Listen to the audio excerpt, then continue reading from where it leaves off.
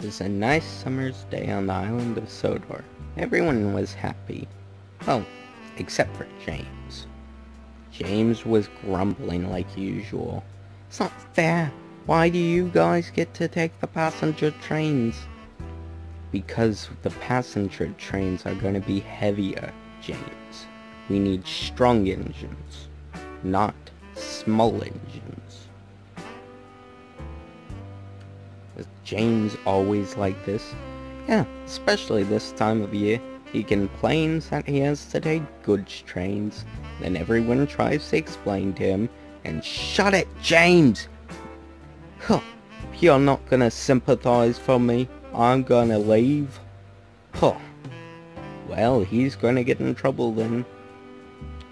Who's gonna stop him? No one? Okay, fine.